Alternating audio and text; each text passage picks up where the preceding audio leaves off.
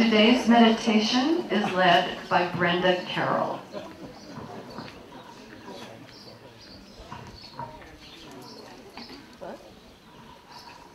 I would like you all to come very present in your body.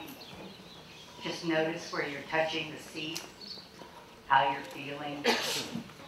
Deepen the breath, bringing it down below the navel, above the pubic bone.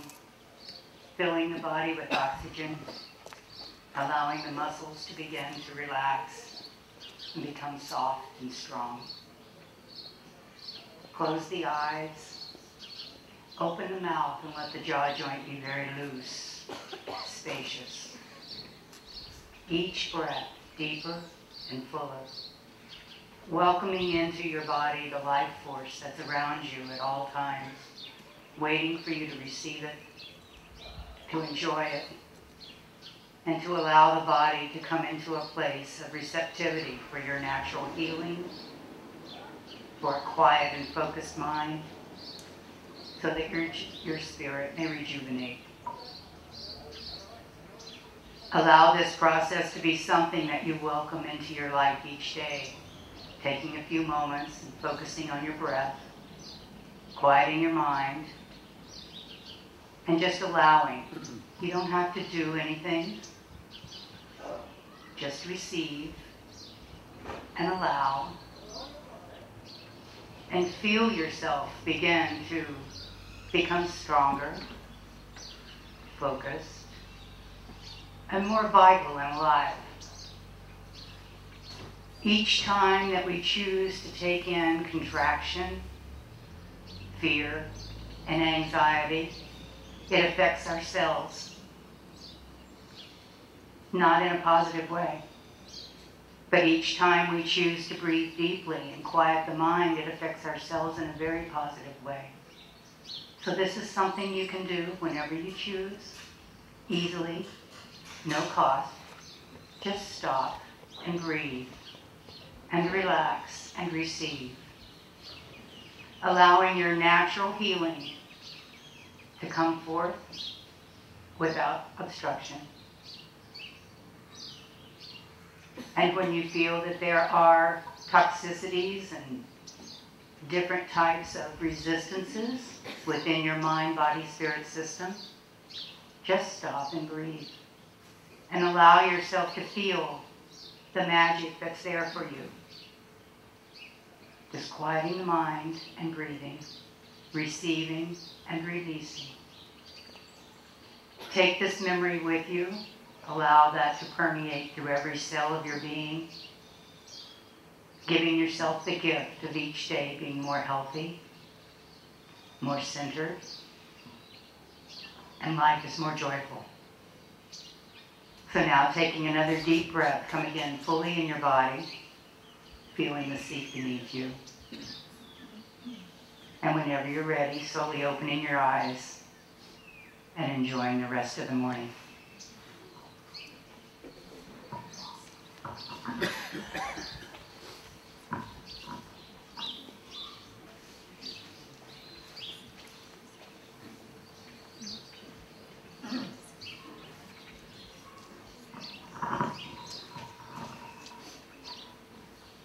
Okay, then that leaves us with the main event. This week's presentation is by Barbara Harwood Aitken, better known to all of us here as Pia. She will teach us, in a world filled with chemicals, the top 10 ways to keep from poisoning ourselves and our houses. It's a humorous take on her lectures on indoor air quality at the Frank Lloyd Wright School of Architecture, from which she is recently retired. That won't happen to you. Pia Aitken.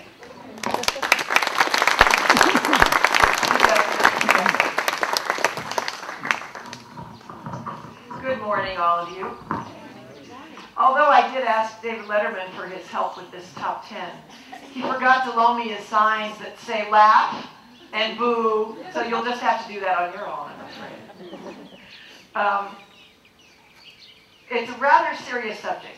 all these nasty chemicals in the environment. All of us read articles now and then about how bad things are, but let's just try to add a little humor to it and still get the message. So the first one is, number 10, do not park your car inside your house. You may recall from history that as our ancient ancestors moved northward into colder climates, they moved their animals into the downstairs and they lived upstairs. This had the benefit of the heat from the animals rising upstairs, but the indoor air quality wasn't great because of all that methane production downstairs. So Mama eventually said, we're not doing this anymore. They're going out, Dad. Get them out of here. So they moved the horses into the carriage house, and they moved the cattle into a pen, and left the house with just people in it, and maybe dogs that also don't smell great, but not quite as bad as cattle and horses. So this worked well for a while, carriages in carriage houses. And one day in New Hampshire, a man bought a Model A. He was a Frenchman. His name was Gérard Dubonnet. And Gérard loved his new Model A, as only men can feel about cars. He would rub it and caress it and polish it. And he was quite an insomniac. So in the night, when he couldn't sleep, he would go out and do that, rub his car and caress it and polish it so it was beautiful in the morning. And this was great in New Hampshire in the summer. He bought it in the spring. All went well till about November. And then he started walking outside to caress his car in his pajamas and slippers in the snow, and that didn't get it. So one day in December, he just broke a hole in the side of his house and drove his car in. As his wife looked at him with horror, he said, he got in his car and drove up and said, "Don't worry, honey, I'm going down to the carriage shop to buy a door." So he went down to the carriage shop, and he got the only thing there was, which was a barn door, which was very leaky, and that was very lucky, because it helped him preserve the indoor air quality in his house, even though he had a machine in his house now. And he named this thing Gerard's for his name, and just gradually it became garage, which we know today as a garage, and that whole thing's made up, so don't quote.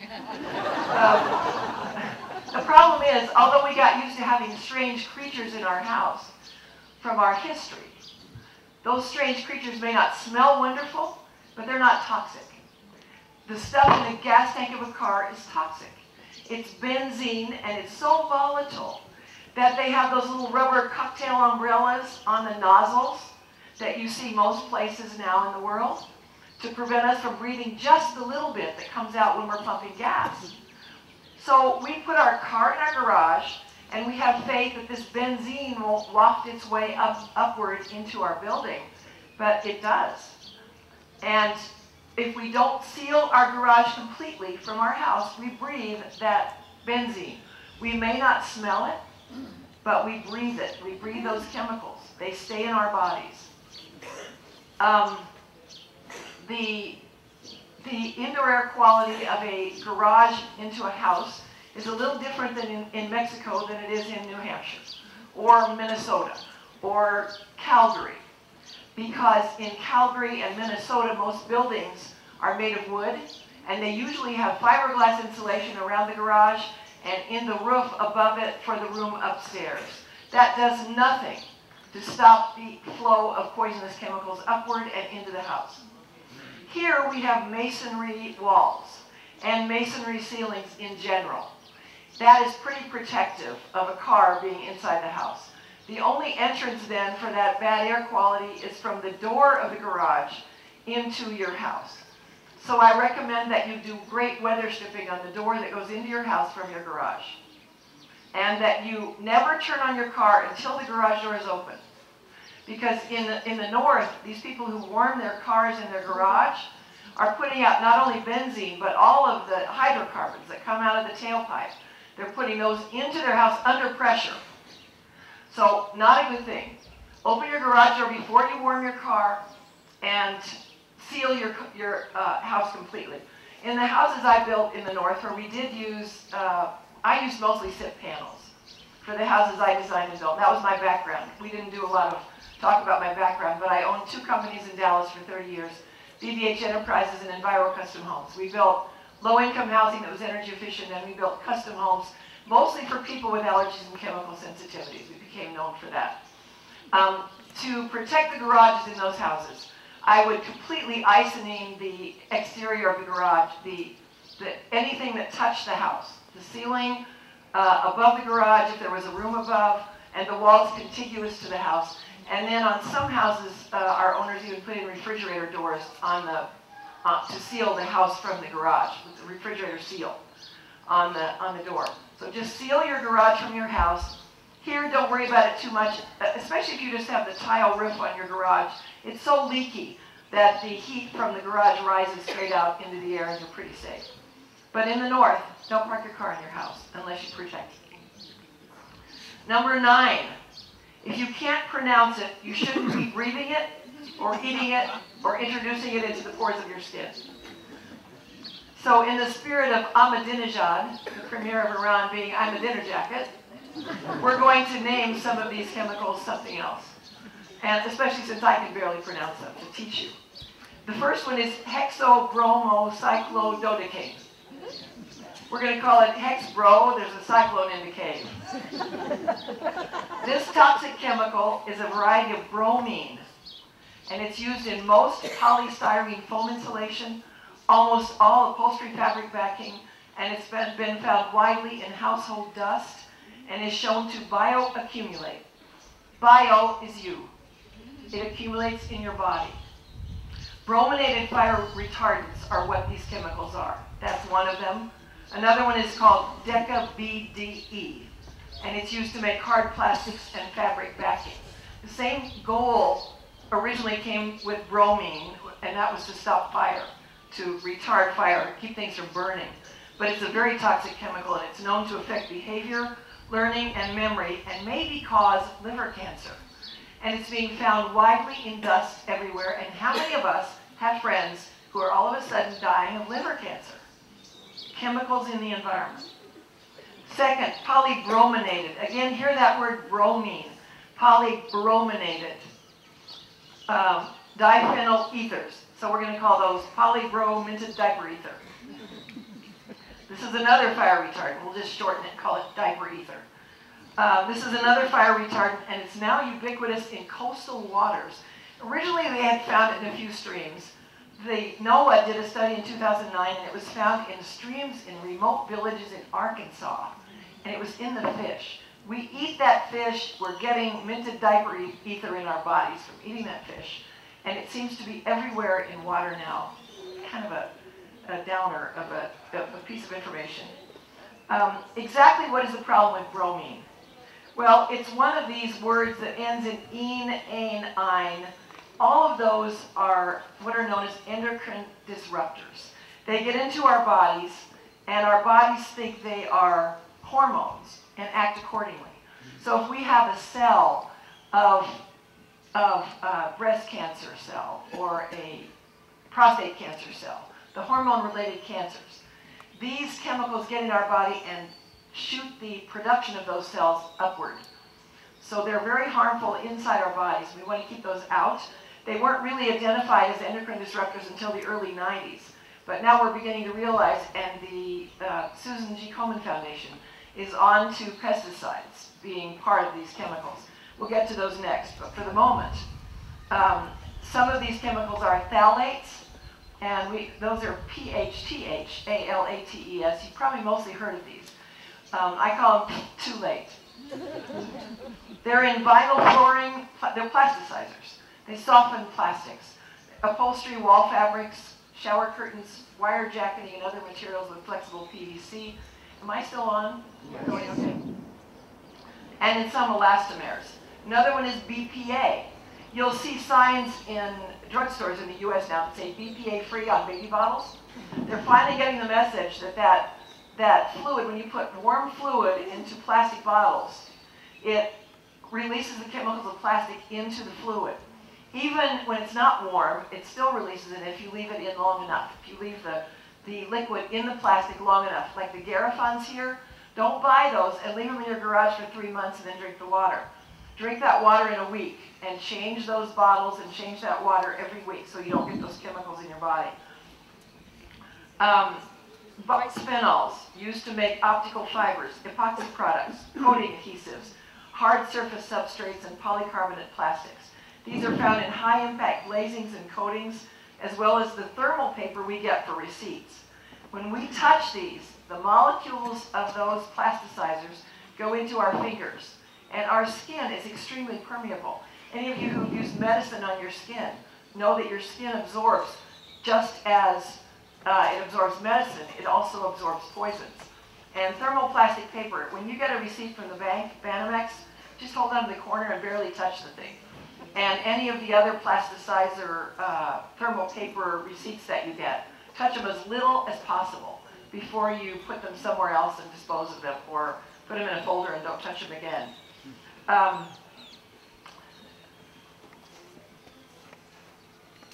All these ene chemicals are chlorine, benzene, toluene, xylene.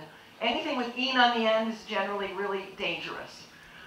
People said to me, well, what can I do? I use chlorine to clean my house. What you should do is use as little as possible. I took the chlorine away from our maid, and the only time we use it is if somebody in the house is sick. We use it to clean the bathroom a little. Other than that, we use vinegar and water as a mixture for cleaning the ceramic floors around here. It works fine. I've never had a problem. The bugs don't bother us because we clean it with vinegar. In fact, I find dead bugs around, so I think the bugs are affected by the vinegar the same as they are with the chlorine. So just eliminate these chemicals with enes and anes and ines from your life as much as you can. Which leads us directly to number 8, which is do not spray poisons into the air you breathe. Those poisons would be pesticides. And they are in a class of chemicals mostly. Some of them are endocrine disruptors, but a lot of them are chlorinated hydrocarbons, which have even more nasty effects on the body, in addition to the endocrine disruptors. So keep away from chlorinated hydrocarbons. That means ray cans. No more ray cans. My kids were little, and I was in my 20s. And one day a wasp was flying around my young child, who was about 3, and I ran inside, got the ray can, and I sprayed the wasp. And he curled up in the air in front of me and dropped to the ground dead.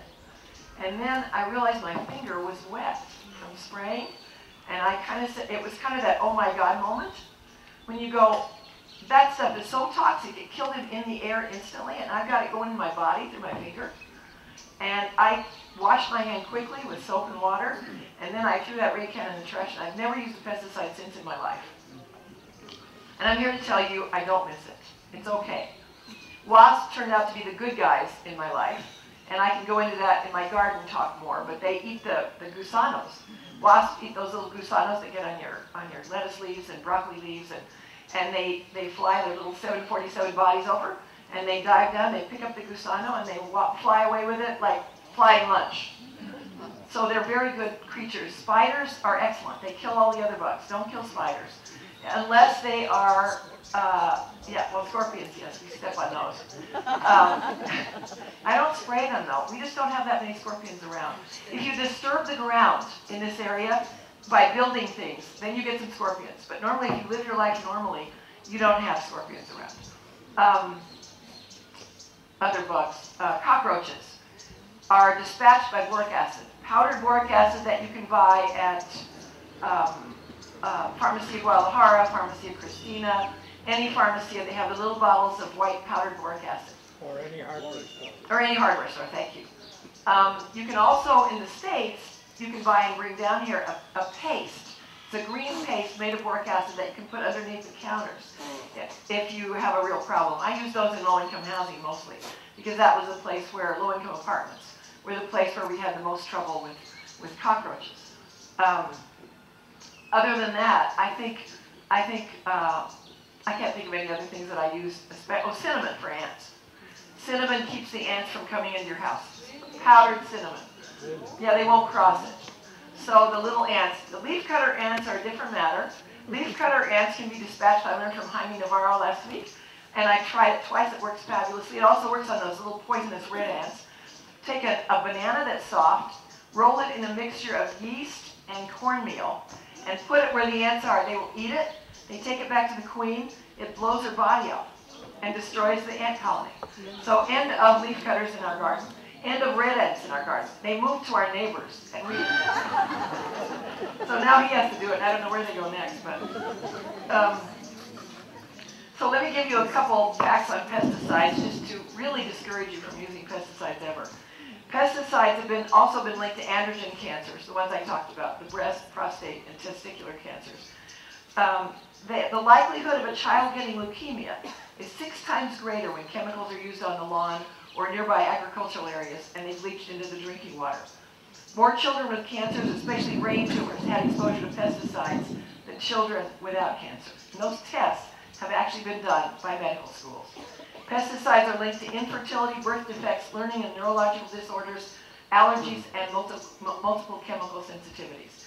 So my last thing to say about pesticides is, when I was in Dallas and I was buying low-income apartment buildings to retrofit them, make them energy efficient and healthy, and then rent them out, I went into a building one day and I saw a guy walking around with a can, a Mexican guy, walking around with a can on his back, a big can, and a sprayer. And he was going nuts with that sprayer. He's walking through those rooms. He was spraying everywhere, the ceilings, the bottom, and all the rugs. There were baby toys on that rug. He just sprayed that whole apartment. I just watched him do this. And watched him with horror. And I didn't own the place. I couldn't do a thing. The realtor was showing me the building. We went into the office. We looked at some of the numbers on the papers, on the performance sheets for the building. And I said, you know, I want to see one thing. I want to go back in that apartment we were in. So we went back and looked in that apartment. There was a lady and her 2 children. The little kids were crawling around the carpet playing with those toys. Now, that's a crime. I mean, that's really a crime. I don't know what happened to that kid, but I'm willing to bet that kid's not going to be healthy. So I would say, let's just eliminate pesticides from our bodies and our world as much as we can and use alternative methods. One last word on that, actually. Termiticides. They're sort of a class of their own. They're chlorinated hydrocarbons, so they're not really considered pesticides, but if you're tempted to get termiticides and use them in a house, think how this works. What they do in the north is they completely cover your house with plastic, and then they pressurize it and they fill it with termite spray, and they leave it in there for several hours, which you can't be there, and then they let you come back like what, 24 or 48 hours later. They let you come back. Well, guess what is on every surface that you touch? Molecules of chlordane, of termiticide.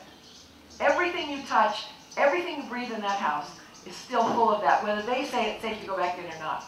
So don't use those things.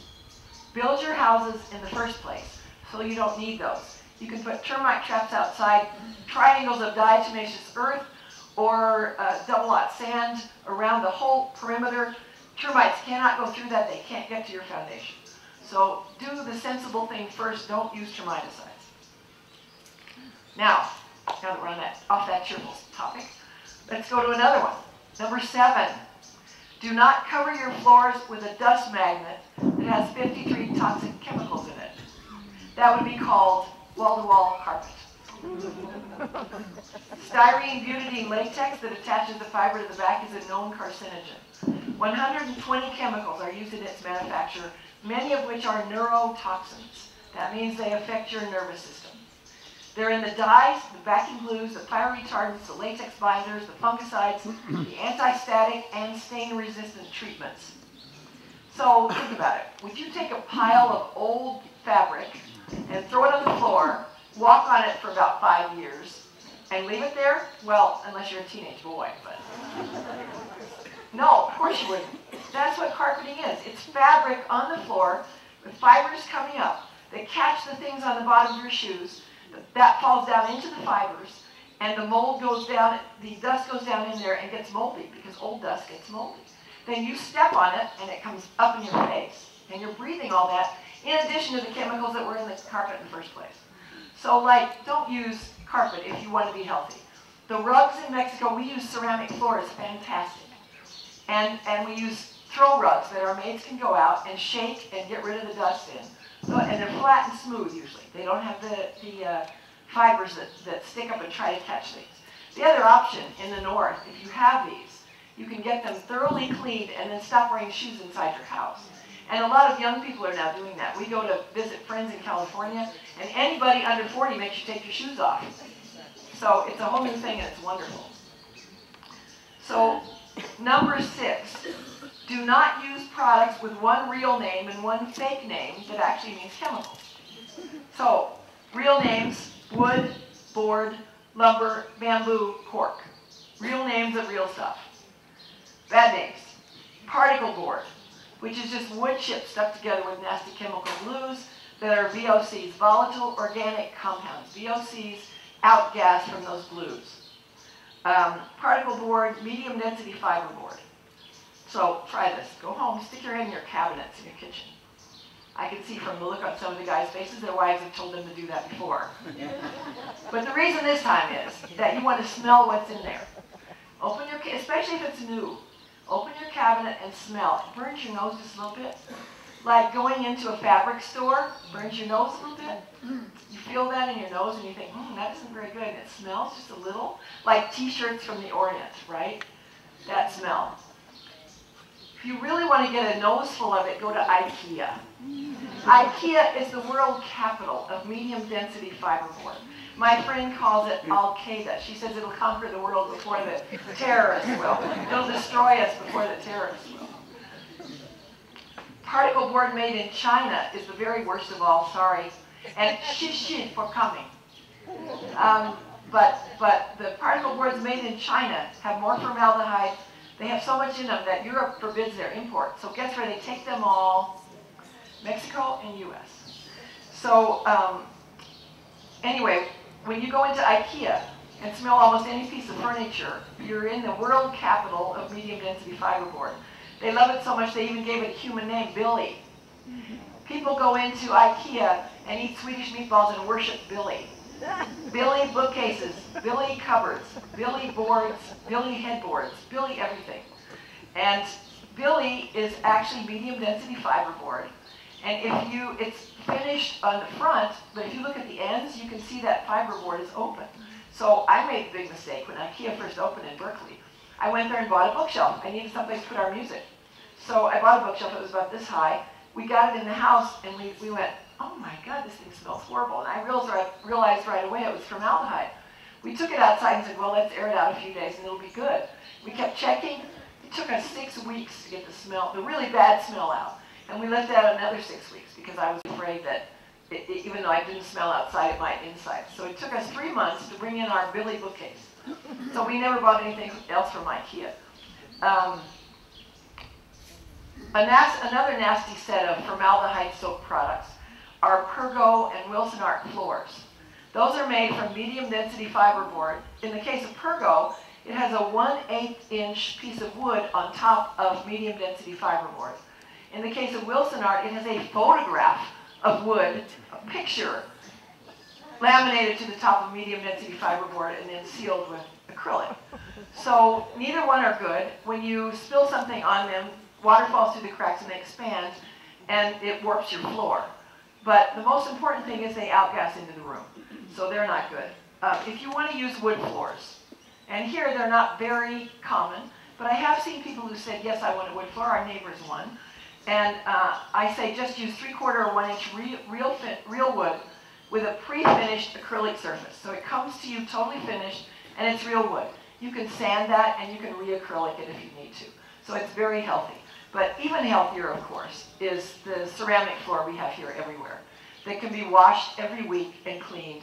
And people with allergies do very well in those, in this climate with those kind of floors.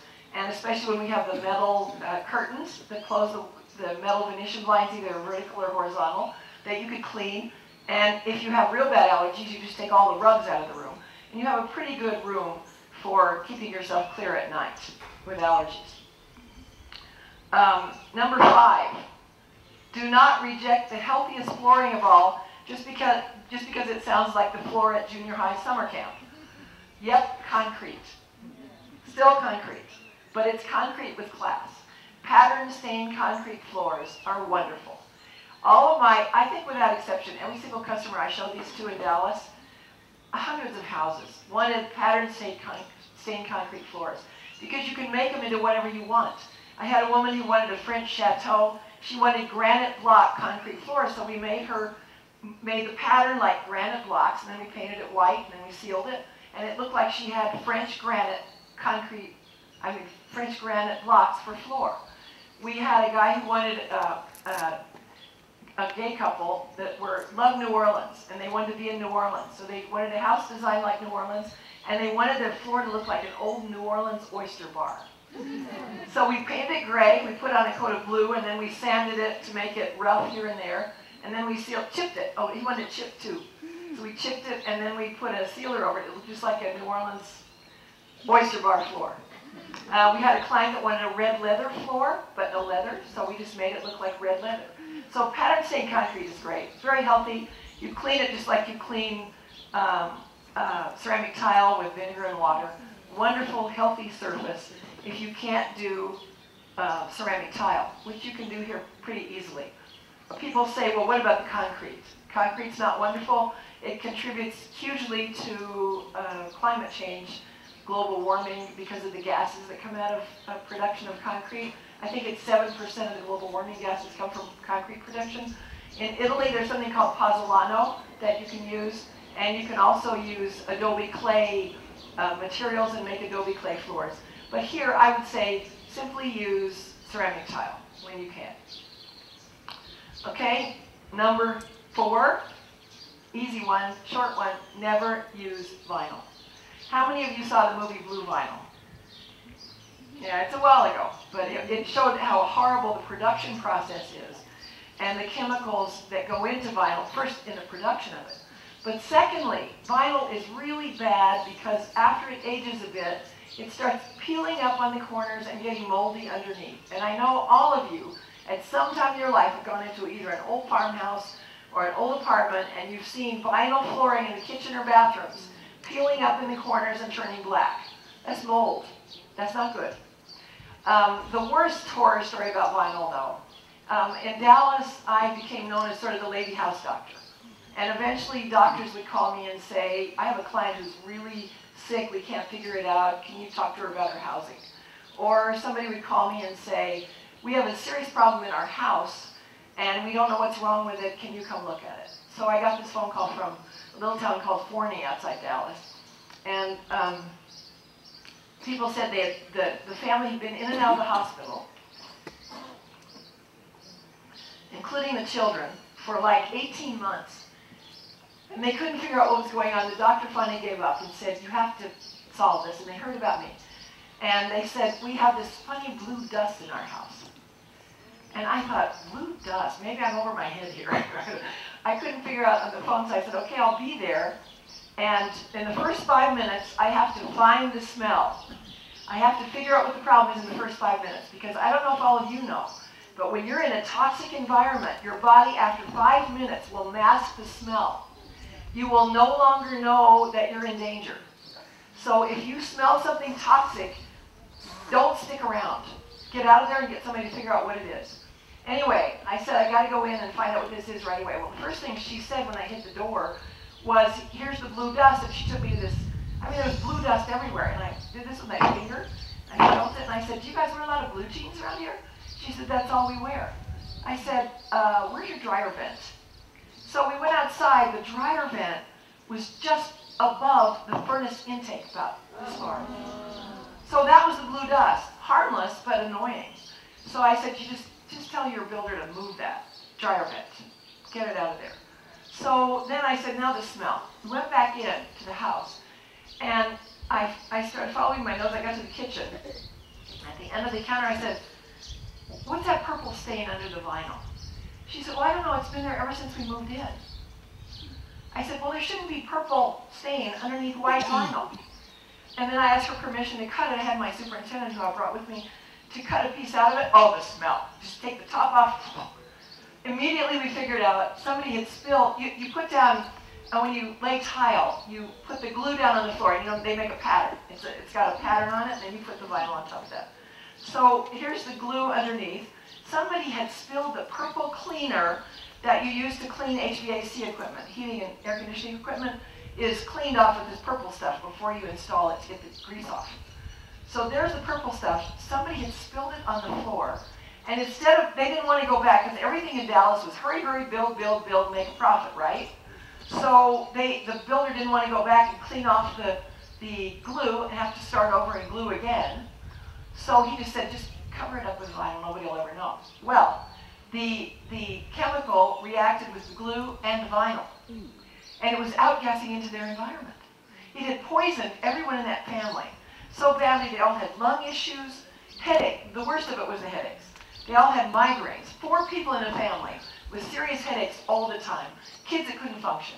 A woman with terrible chest problems now. She was in the hospital, in and out of the hospital with terrible lung issues because somebody was too lazy to clean up a mess after themselves. Kindergarten stuff, clean up your own mess. Anyway, vinyl reacts with a lot of things. It also creates mold. Just don't use vinyl. It's not a good thing. And if you see it in somebody's house, just if you see the black stuff around the mold in the corners, warn them. They're breathing things that are toxic. Get it out of there. So, number 3. Don't use inside your house anything that takes a toxic solvent to get rid of, unless you love the smell of lacquer thinner or benzene. So altogether now, think about all the guys we know who clean their tools in the garage with gasoline. Don't do that. Don't breathe that stuff. Don't clean your tools with anything toxic. Don't clean anything in your house with toxic stuff. In my talks in the north, I talk about finishes for wood floors. There's a cleaning finish for floors called Glitza. That's so bad they've banned it in Europe. And there's a new one made out of acrylic called Traffic that's very good. But you guys aren't so much into wood floor finishes. So let's just go on to oil-based paints. Because they use oil-based paints here all the time. They use them on the doors of your house, and they use them in your kitchens to make sure that you can wash the surfaces, right? Well, I have the same problem that everybody else does. I wanted that shiny surface in my kitchen. I wanted to be able to wash all those surfaces. The area behind the stove you have to wash. But I can't use oil-based paints in my environment. I'm desperately allergic to this stuff. So I tried a bunch of stuff myself. And the answer I came up with is very easy and very non-toxic and works just as well as oil-based paints. 2 coats of acrylic paint, 2 coats of an acrylic sealer like McCloskey's acrylic sealer. I can apply those myself, and after I age them 2 weeks, they're as hard and firm and solid as oil-based paints. I put hot things on them, they weren't disturbed by it. I washed them with every kind of toxic thing. I could do every kind of abrasive thing, didn't touch it, so it's fine. 2 coats of acrylic latex and 2 coats of McCloskey's or some other acrylic sealer instead of oil-based paints. The caveat on that is, if you do doors, it doesn't work well on doors. I could never make it work well on doors because it left streaks. The paint left streaks and the sealer left streaks. So the solution for doors is take them outside and paint them and dry them and then bring them inside after they're dry. And then you can use oil-based paints. So now number 2 is mold is not an interior decorating technique. I went to a house in Dallas that people had asked me to look at because they were thinking of buying it. We went in and every time, I went in 2 times with them, and both times, the first time there was soup on the stove and it smelled delicious and I was hungry and I thought, oh, that smells wonderful. The second time I went in, there were chocolate chip cookies baking in the oven. And I thought, oh, this smells so good. Well, this was before I knew the trick. After the people moved out and we went back to the house, the smell of mildew and mold was overwhelming. They had covered up the smell deliberately with cookie. We peeled up the vinyl flooring. They tore the whole one side of the house out. They were going to change the kitchen anyway, luckily, but we started ripping up the vinyl flooring. The entire surface under the vinyl was covered with mold. The undersurface of the wood that held the vinyl up and the decking was covered with mold. I mean covered, solidly. We went under the house and looked. The house was built on a hill. It sloped downward like this, and the house was here. And if this had stayed a smooth slope, that's fine. The water ran from the street down to the creek, fine. But it gradually dug out a lake underneath the house. So we now had a lake under there that was feeding moisture up into the wood, which had not been protected, which was wet most of the time. So there was mold underneath, there was mold on the studs, There was mold on every joist, on the decking and on the floor and underneath the tile. Then we got up into the rest of the house. We started peeling off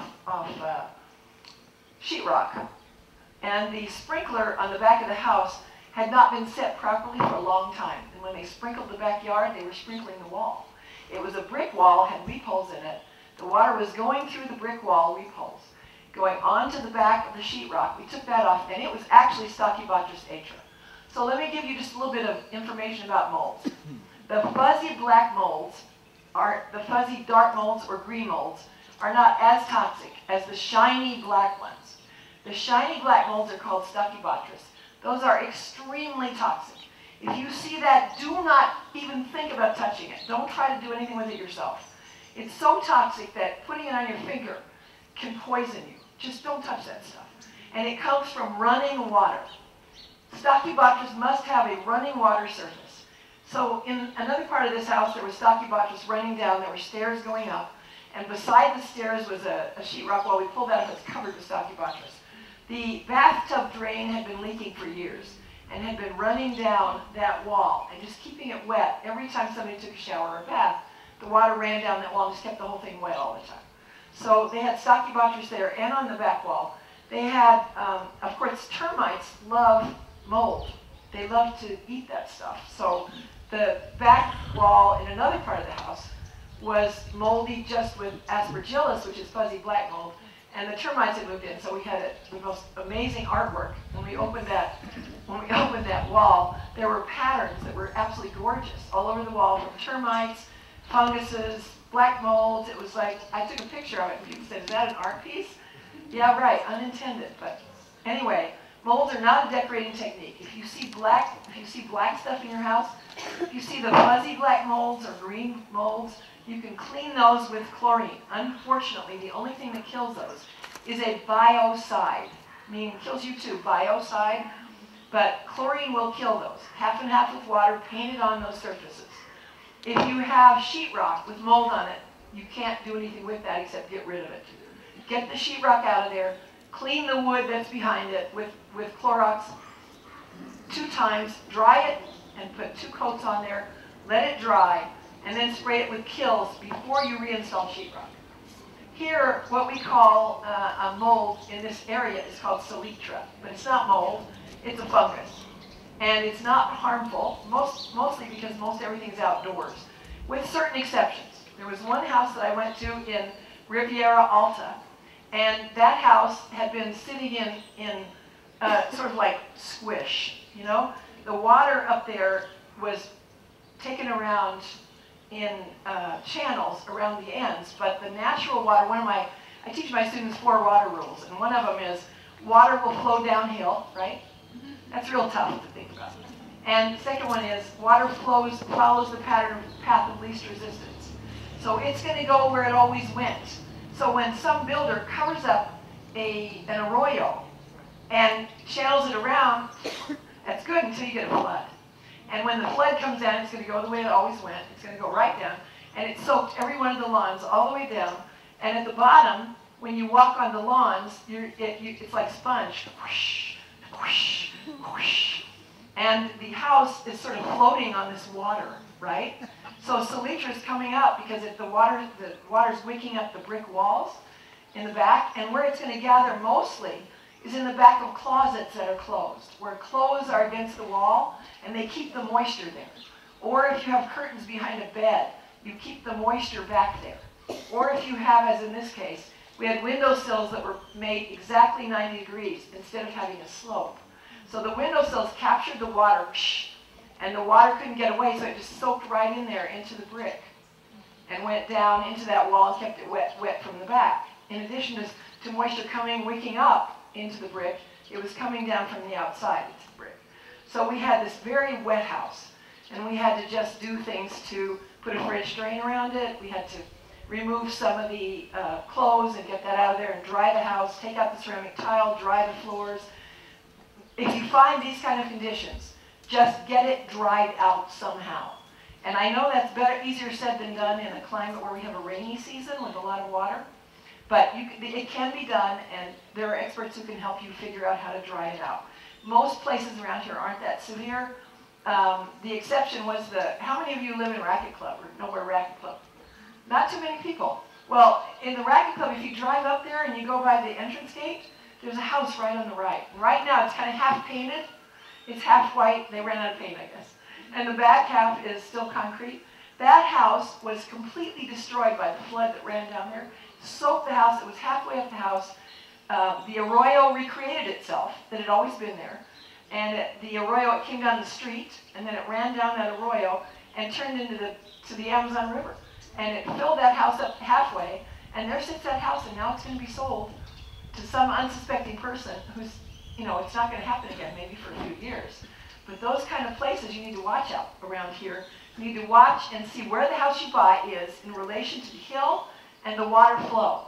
And just keep in mind those two water rules. Water flows downhill, it follows the path of least resistance. Pretty simple. So mold is not an interior decorating technique, and water must be watched in terms of your houses. And finally, number one, the number one way to have no poisons in your house and your interior environment is to live in a tent in the healthiest climate in the world. Well, maybe not a tent. There's a home of a gardener we know named Margarito, who lives at the end of La Cristina Road. He has a 99-year lease from the Mexican government on a piece of lakefront property down there. And he lives in the best example of housing made from recycled waste I've ever seen. It's a corrugated roof. It's pallets for floors and pallets for walls. It's blue plastic to keep the rain out. And Margarito's not a dumb guy. His wife Daniela is lovely. And they have their grandchildren down there every weekend riding the horses that they keep in the little pen around their house. And so one day I said to Margarito, I heard that you have a house in Lake Chapala. Why do you live down here? He just smiled. He said, Señora, el aire aquí es muy bueno y muy fresca. Yes. Okay, thank you very much. Now I'll take questions. Who has questions? Yes. 2 questions. First of all, Wait a second, and they're bringing you a run mic. with the mic. Great information, but I'm afraid I'm not going to remember half of it. Do you have a book, or is there a book I can get? Well, I wrote a book called The Healing House, Okay. and it has a lot of that information in it, not the specific names of chemicals. But if you just avoid classes of chemicals, you're safe. Okay. And endocrine disruptors that are enes and anes and ines, Okay. and pesticides, and the basic information. My book, The Healing House, is available on Amazon.com. Okay. Second question. I have some friends that have termites that have gotten into the house. What can they do? Here in Yes. Mexico. And what kind of building is it? Brick, ceramic floor. Termites? Yeah, they got in the wall. The walls have some wood in them. And kitchen cabinets. Some timber. Okay. Well, You mentioned traps. yes. Termite traps are just, you dig them in the ground and put wood in there. And it notifies you that they're in the neighborhood. Okay. Putting the double-aught sand around the foundation, but this sounds like a different kind of situation. I'm not exactly sure. I know that if you paint that with chlorine, they don't like that either. Okay. If you paint that with chlorine and water, that specific spot, if they have a whole house full, let's talk after, okay? Okay. Let me try to figure out what that is about and where that is. Yes, sir. yeah, As long as you have all these good tips, about keeping insects at bay. We, and I think a lot of other people do the same thing, are overrun by these very tiny little ants, the sugar ants. Right, cinnamon. What are you going to do about that? Cinnamon. Oh, cinnamon. Dried cinnamon. Canela, you can buy it in big jars Yeah, at Costco, and you sprinkle it in the hole where they're coming in. Yeah. The other thing you can do is sort of a very simple thing, and that is if they're coming in like behind your kitchen cabinet, sometimes that's where they come in, just silicone caulk there. Put a bead of silicone. In our case, they found a way through the electric lines, and so they're everywhere. And Wow, I'm sorry about this thing. I don't know why it's doing that. pointing at the speaker behind you. Oh, okay. Their electric lines, just put wherever they're coming in, put powdered cinnamon, they won't cross it. Oh, okay, I'll try that. It works really well. I have a remark for this gentleman. we have the same problem with termites. And we were told to replace the wood that the termites were in and replace it with Peroda wood. Yes, Peroda. Because they don't like it. So Right. it's an expensive way to go. Gee. Tell us which way to point that thing so it doesn't do that. When there's a speaker behind you, Okay. go like this. Okay, when there's a speaker behind you, protect yourself from the speaker so that it can't receive the mic. All right. Okay, Peroda wood. Let me say a word about that. We have Peroda wood in our house. It's all of our cabinets. It was there when we moved in. I found out it's an endangered wood. It's sad, but it is very resistant to termites. So if you can find a source of recycled Peroda wood around here, that's a good thing. Okay. Years ago, they sold a product called Soilex. I'm talking about a long time ago, but they used it very frequently in Detroit on the paints that were used in low-income housing. And I've never seen that product again. It was remarkable. You just took a sponge, water, and it washed the paint as if it were brand new, left it that way. Have you ever, do you know what product it is that they may have renamed it with chemicals? They called it Soilex, S-O-I-L-E-X. No, I don't. That's an interesting thing to look up, though. Let's Google that one and see what we see. The other thing, were you responsible for the floating house in Phoenix from Frank Lloyd Wright's grandson? No. Do you have anything to do with that? No, I've never designed anything for Frank Lloyd Wright. I'm not in that category. What I teach there is sustainable architecture, and I think it sounds like a good idea that I haven't. Huh? I don't know about that, but you know who might know the answer to that is Don. Don, where are you? Back here, we did not do a floating house in Phoenix. He did not do a floating house in Phoenix. No, he didn't. I understand it was his grandson. Eric Lloyd Wright? Did Eric Lloyd Wright do anything there? I don't know. That's another interesting question. Okay. Carol. Can you tell me what memory foam is all about? Because I smell it in our house. Memory foam, is that the one where you sleep the pillows and stuff? That's a polyurethane foam. And all polyurethanes have some of these chemicals in them. So, you know, if you smell it and you don't like it, don't use it. Get some goose down pillows. But you can't smell it after 5 minutes.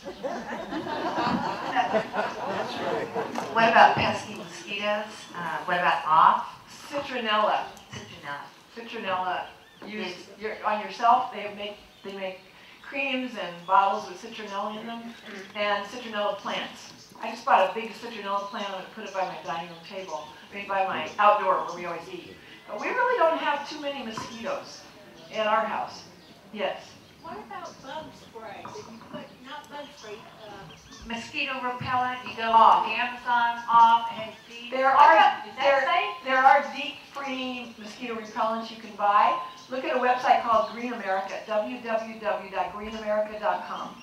You can buy deep-free bug sprays. the DEET is dangerous. The DEET isn't great for your body, right? I'd like to ask you about silica. Is there a non-toxic way of removing it, or what is the best way to remove it? You scrape it off in the dry season. You let that area dry.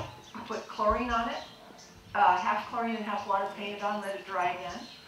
And then if you can find Kills, K-I-L-Z, you spray it with Kills, and then you repaint the area. It should last several years.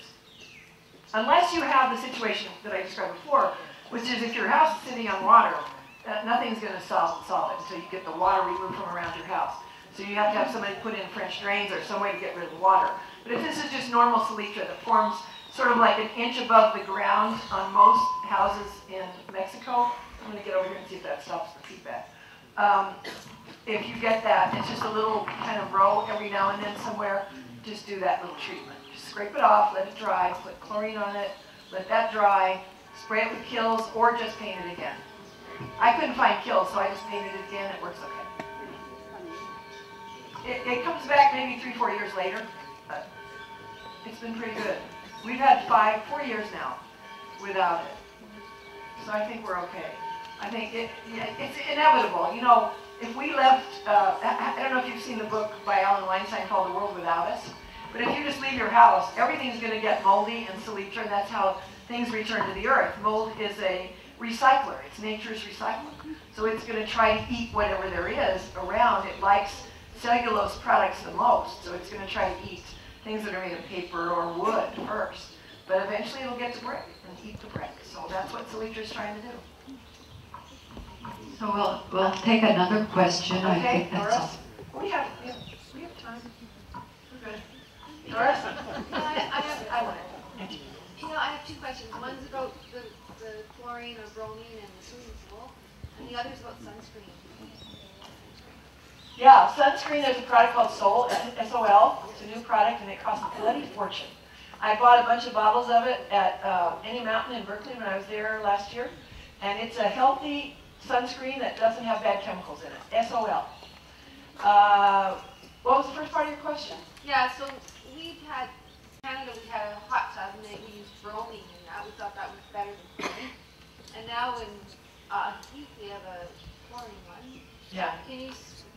Well, truth is, when you drink water anywhere in the country, in the U.S., it has chlorine in it, a little bit. And that's not good for us, but I don't know any alternative. And I've talked to a lot of people about that in the process of writing the chapter for a book called Gaia and Turmoil, which is out. It's, I think, in its third printing already from MIT Press last year. I wrote the water chapter for them upon request. It's a book that has a chapter on the various subjects of what's going on in the world by invitation. I wrote the water one. And I looked at all that chlorine. And the saddest thing I ran into was in my own hometown, Sidney, Nebraska. The water tests perfectly pure coming out of the Ogallala Aquifer, but the citizens in town demand they chlorinate it because they don't feel safe unless they do, which is insane. Let's poison ourselves so that we can make sure we're not poisoning ourselves. Something wrong with the logic here. In swimming pools, if you keep the chlorine balance, the base and acid balance correct, you have to use less chlorine.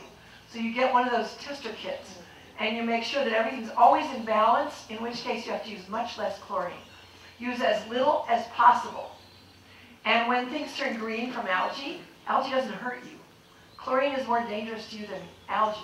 So, just keep chlorine on the light side if you have to use it. The best thing is salt water. Is circulating salt water.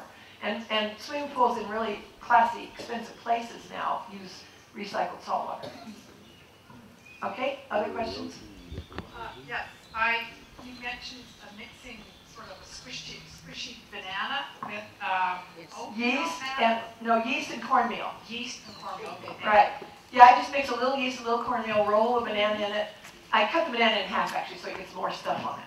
And then I put it together again and put it out where I saw the ants. And I mean, that's magic. It's amazing. It's just amazing. Yes, ma'am. Is that peeled or unpeeled?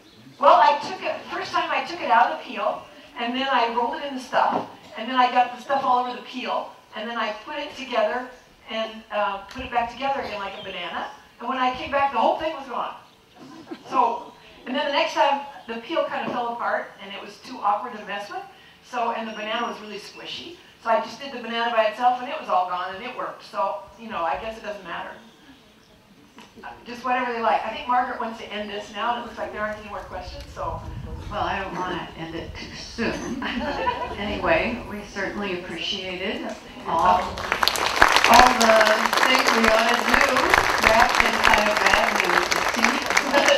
It's a difficult assignment to rid your life of those things, but better in the end. I wanted to leave time to tell you about our presentation on December 18th. We're doing something very different.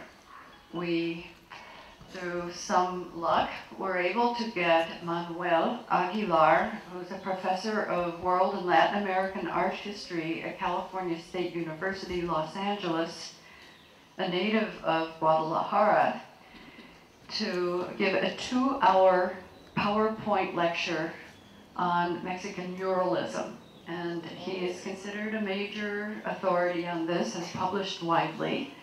We can't have him here because of the projection problems. So we're moving to the plaza, the club behind El Jardín, tell me, and I'm supposed to believe it, that they can darken the room and they have the equipment for projecting. So don't come here December 18th. We'll start at 10 in the morning and we'll be out at noon, and it'll be a fascinating lecture. And then we have so many muralists here who really come from those roots, and it's just part of living in Mexico that we should know everything we can about it. Now next week we're going to learn about virgins, and there are lots of them, believe it or not. There are lots of them, and it's just about the time of the birthday of the Virgin of Guadalupe, and who better to tell us than Judy King herself. So we hope to see you next week. You can turn your cell phones back on. And thank you for coming. Pick up your coffee cups and stack your chairs.